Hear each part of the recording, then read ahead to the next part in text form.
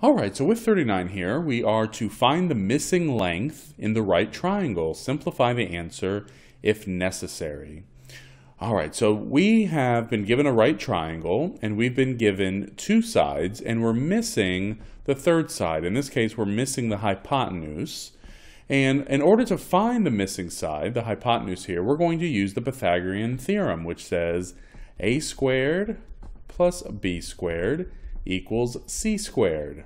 And c squared is always your hypotenuse. It's always the longest side. A and b are your two other sides, and it doesn't really matter if you label the base A and the side B, or you can label this side A and the base B. It doesn't really matter. You'll end up with the same answer either way.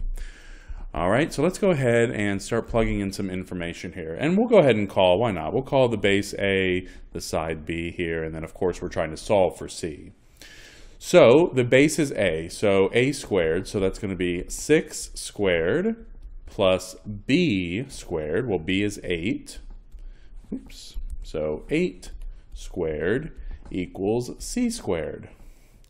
All right, well, what is 6 squared? Well, 6 squared is 36. And what is 8 squared? Well, 8 squared is 64. And 36 plus 64 is going to give us C squared, or 100. All right, well, this number here, this 100, is C squared. But we're not asked for C squared, we're just asked for C.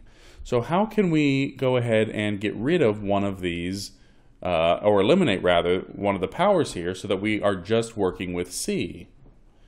Well, if you said take the square root, then you've got it. So we're going to go ahead and take the square root. Let me go ahead and get rid of that little box there. So we'll go ahead and take the square root of both sides. So you can see that a little better, square root of both sides. And when we take the square root on the left here, this square root function cancels one of the powers, and so we're left with C on the left. And now here on the right, we're taking the square root of 100. And when you create your own square root, don't forget that you are really going to have two answers, positive and negative, plus and minus. And the square root of 100 is 10. Well, now you might be asking yourself, well, which answer do I take? Do I take my positive answer, or do I take the negative answer? Well, in this case, since we're measuring the length of a side of a triangle, length or distance is always, always, always positive. You cannot have a negative distance. So in this case, we're going to go ahead and drop that negative. We're only interested in the positive answer. And so C in this case is going to be 10. And there's our answer.